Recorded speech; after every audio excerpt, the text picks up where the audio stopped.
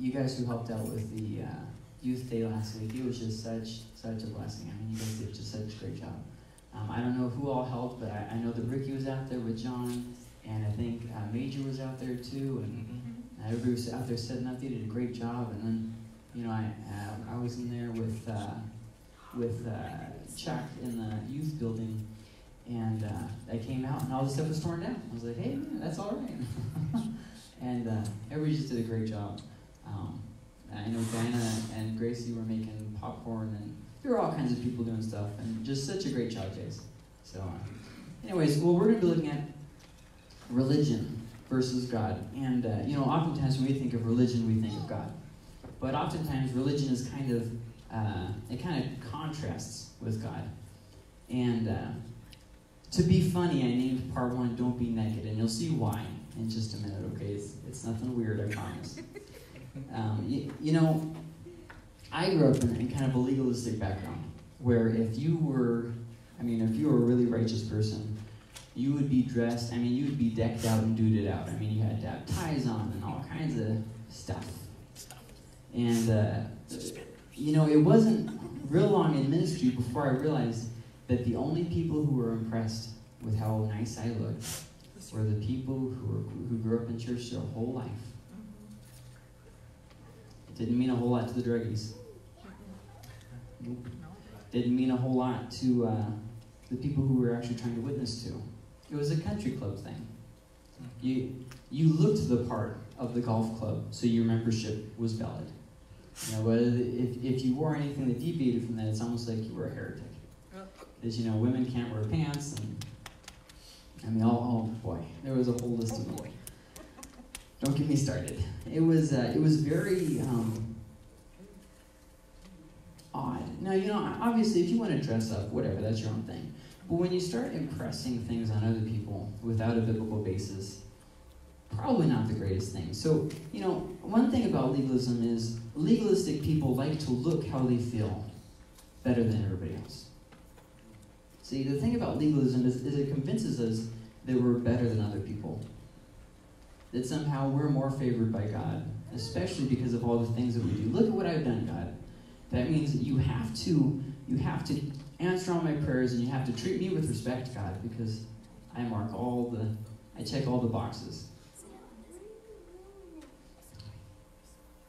But if you notice, Chuck and Randy and I, we make sure that we dress like people in the community dress. And there's a reason for that. Because we're not better than them.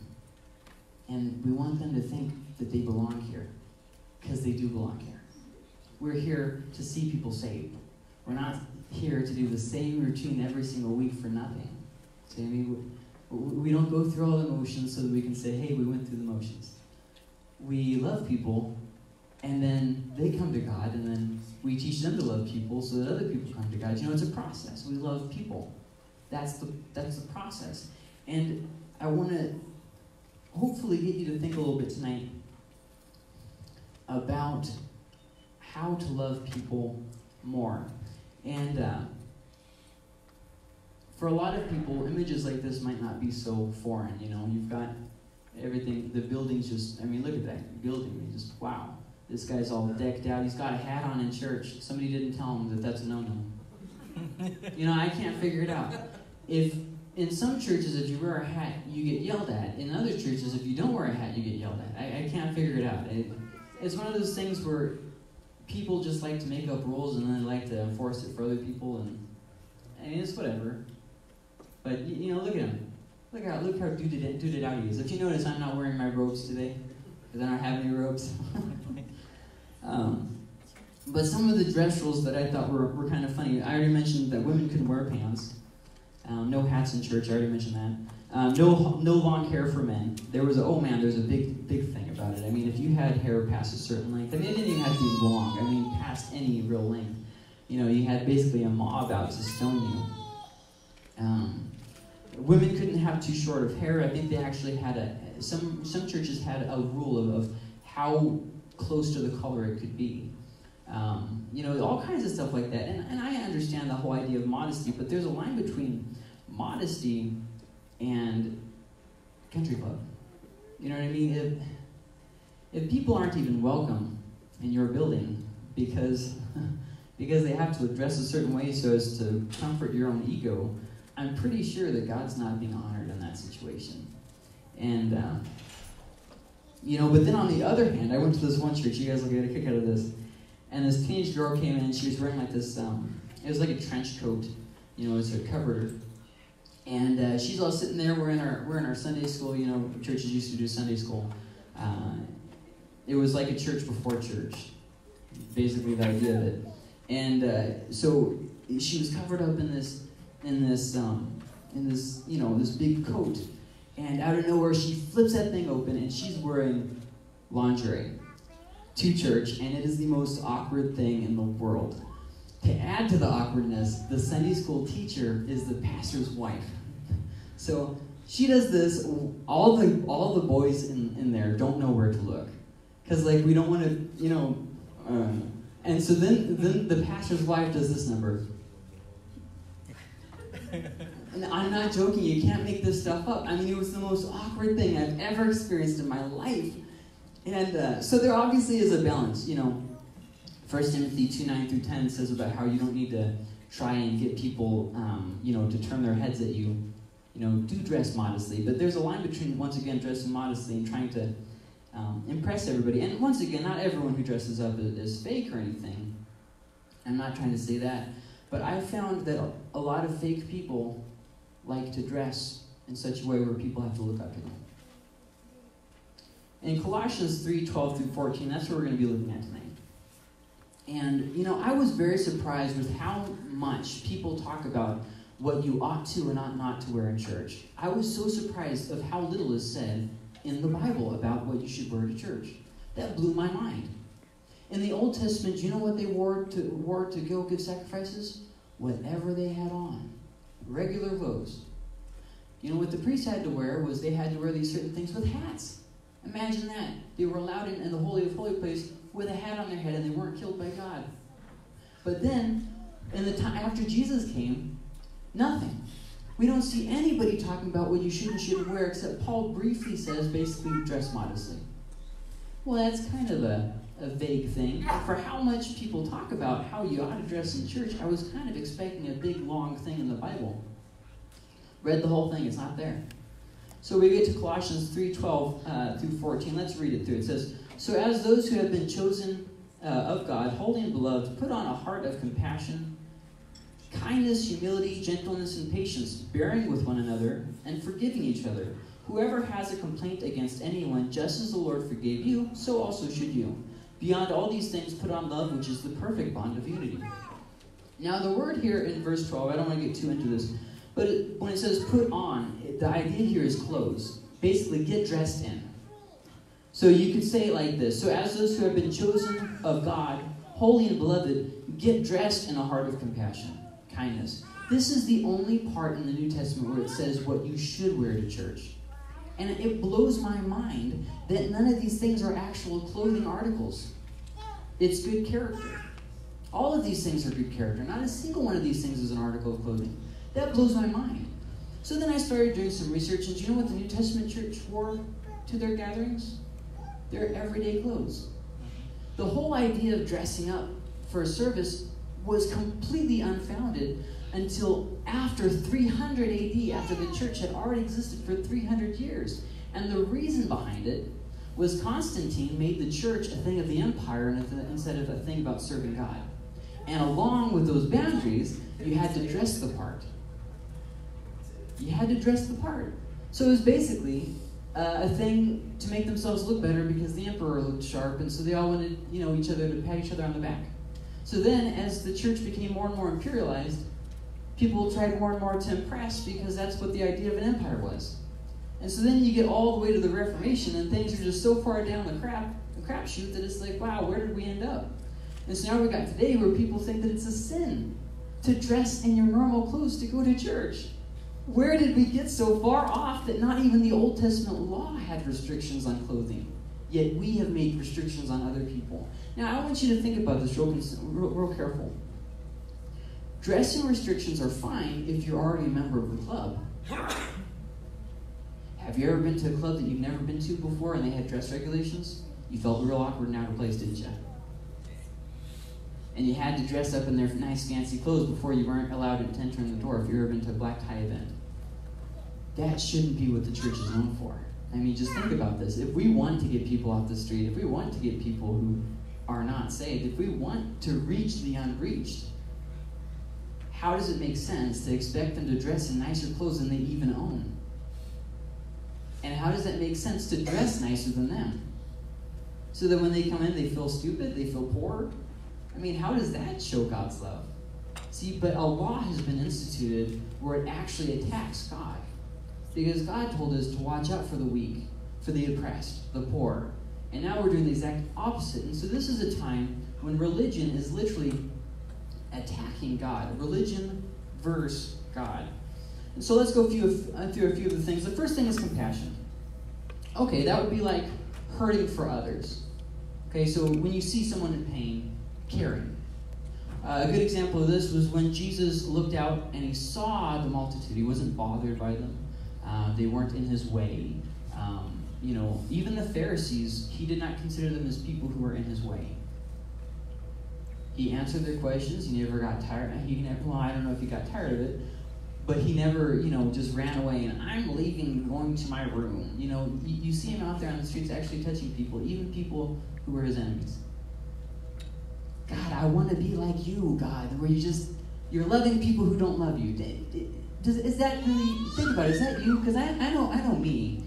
And when people are kind of a jerk, I kind of think, well, that ship has sailed, you need to move on. I don't know what friendship you think we could have, but it's not there. Go on. But here we have Jesus being hassled by these guys. They're following him around, nitpicking everything. Or how about the world's hardest pastor, Moses?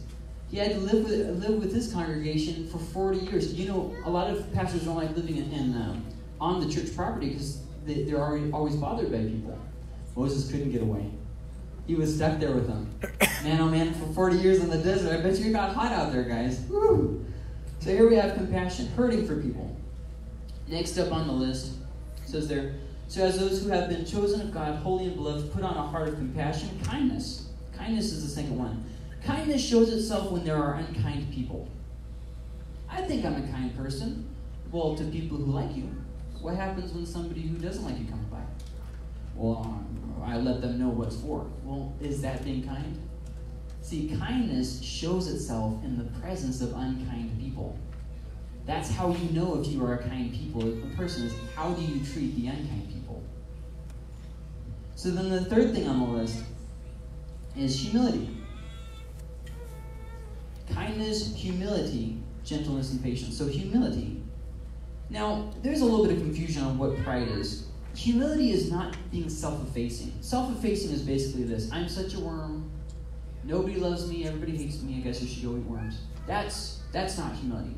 Humility is considering others as more important than yourself. Humility is putting others before you. Humility is seeking God's will before your will.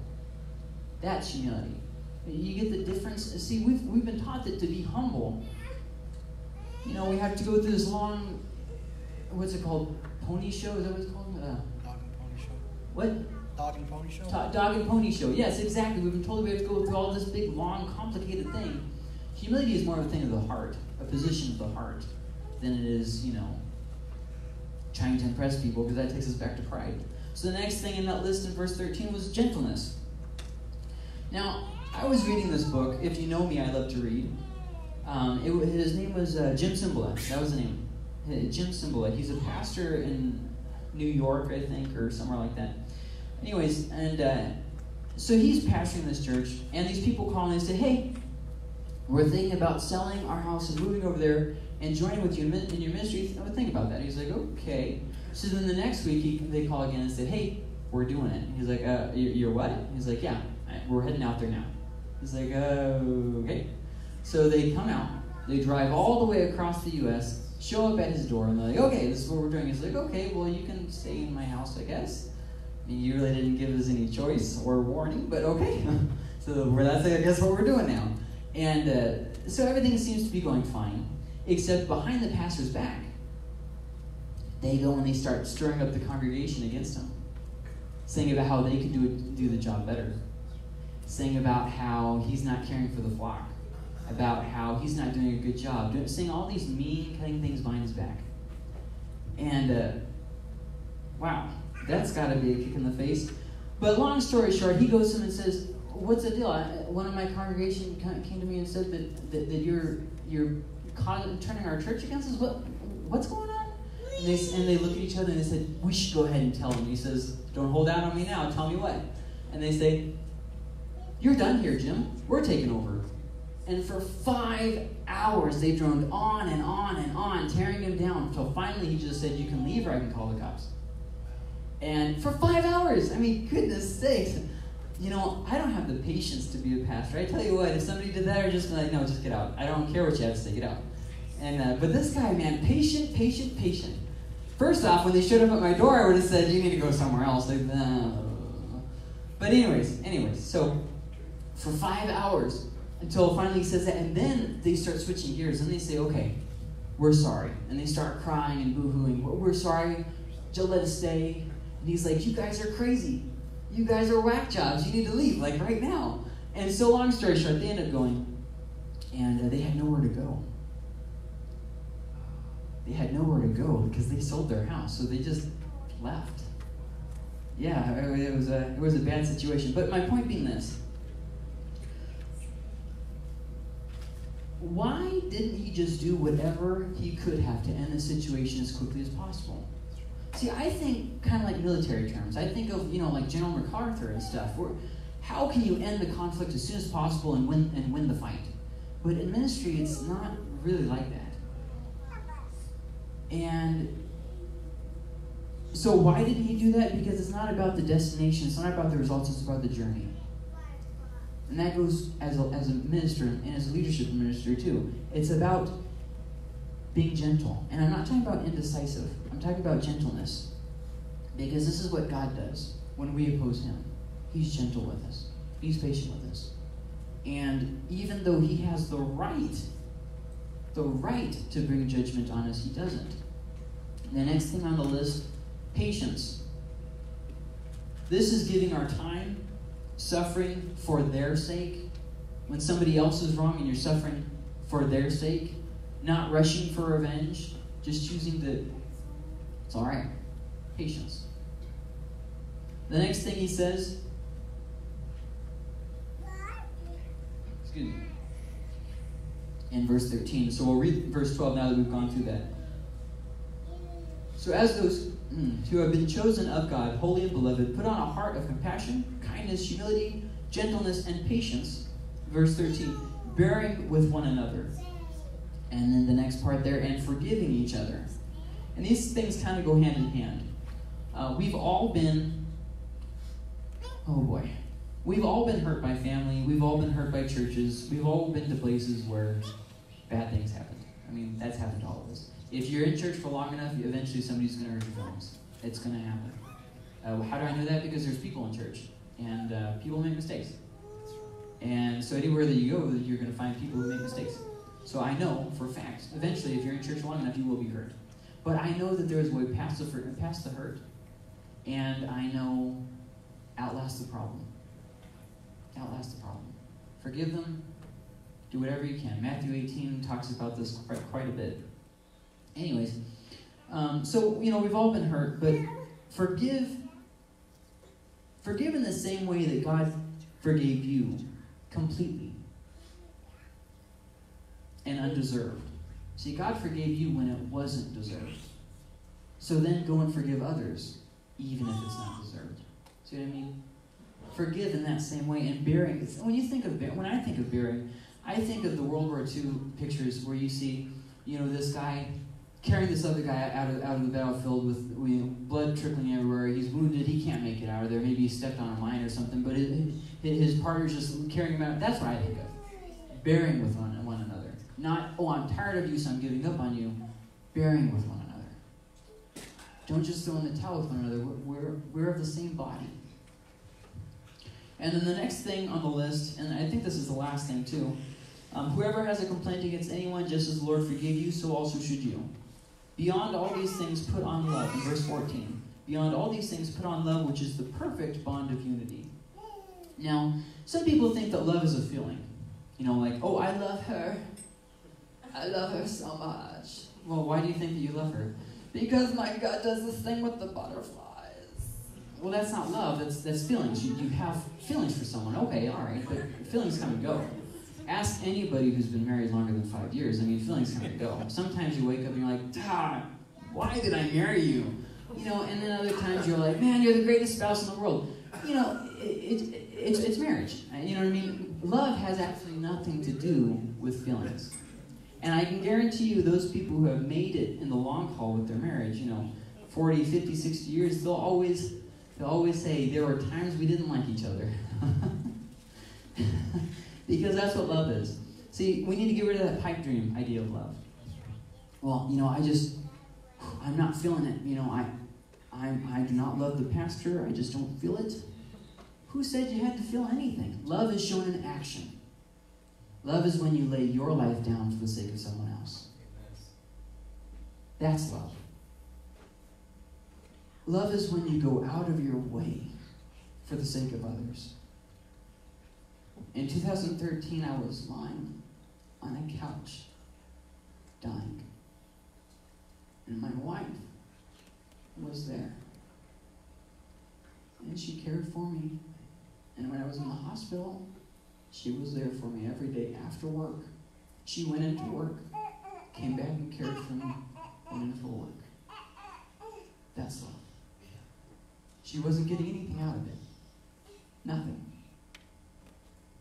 That's love. Love isn't I will do for you until I don't get anything back. Love is I will do for you. That's love. And that's why he says here, beyond all these things, put on love, which is the perfect bond of unity. Because no matter how you feel, love will keep us together. So obviously how we dress to service doesn't really matter, although we should be modest all the time. I never really caught that whole be modest in church. You should be modest all the time. I'm not going to go out of here and put a thong on and go running down the road. I'm not going to do that. That's disgusting. I'm going to be modest at all times. You know what I mean? It's not a thing about this building. It's a thing about you should be a modest person. See what I mean? So with that being said, how we dress to service, it really doesn't matter. But I will say this. It's not about coming to church dressed right. It's about don't live life naked. Don't live life without compassion, kindness, humility, gentleness, patience, without bearing and forgiving others, without loving. Don't live life without those things. That's naked. You want to know how God wants you to dress up for church? The same way he wants you to dress up in life and in your world and in your family and in your work, with gentleness, with patience, with love. That's how God wants you to dress up.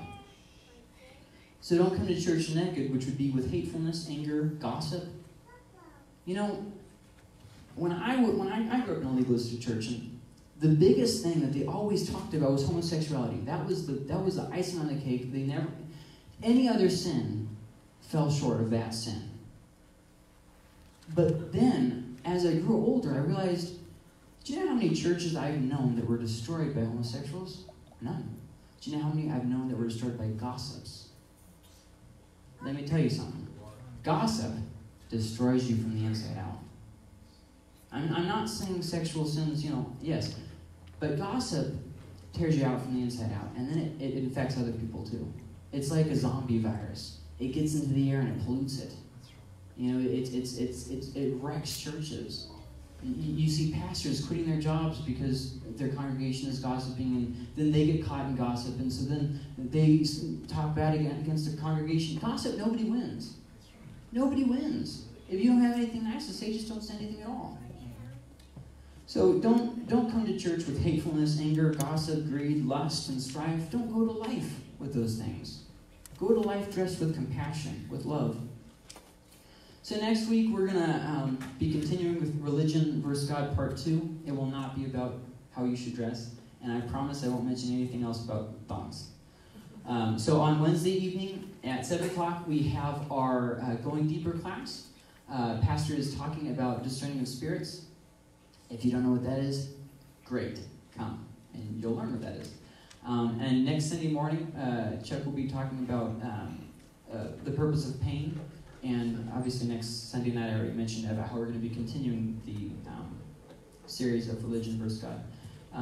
Pastor, can I have you close in prayer? And when he's done, Joe, wherever you are, would you mind praying for the